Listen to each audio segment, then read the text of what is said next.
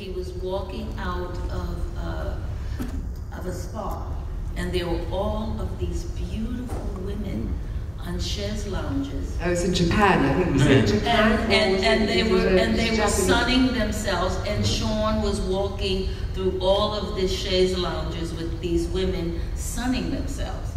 And I was sitting there as a little girl, and I said, I want to be one of them. I want to be one of these ladies with this guy.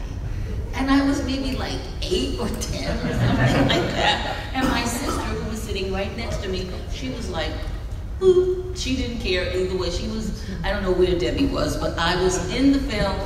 I was with Sean. I was doing my thing. I had this real vision of me wanting to be in that, in that machine, in that whole atmosphere.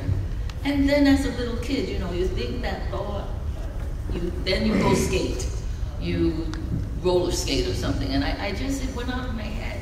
But when I did get that part, all of that came back to me, that remembrance of seeing him on the screen, and the women, like you said, that they were goddesses. They were, every single one of them was more beautiful than the next one.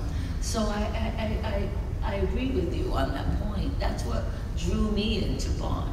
Was the women. It was like him too. You know, and all of those beautiful women that he loved. He loved every single one of them. And it's, the Bond can't exist without his women, that's for sure.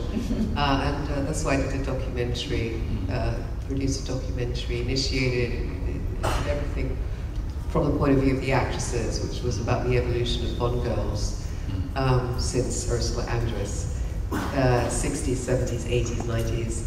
To 2000, to Skyfall, in fact. We did it because I revamped it twice, the documentary. And it's interesting to hear the point of view of the actresses, what they went through as Bond girls, and how the terminology of Bond girls was really with humor, very 60s, cool, you know, and nice.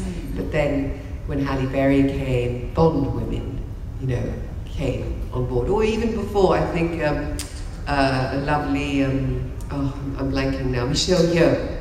You know, was she a Bond girl? Was she a Bond woman? She, you know, she tops Pierce Brosnan in every fight and everything. You know, does her own stunts. So, and then what was wonderful in the documentary for me in my storytelling was that then the Bond woman became James Bond's boss, played by Judi Dench, playing M.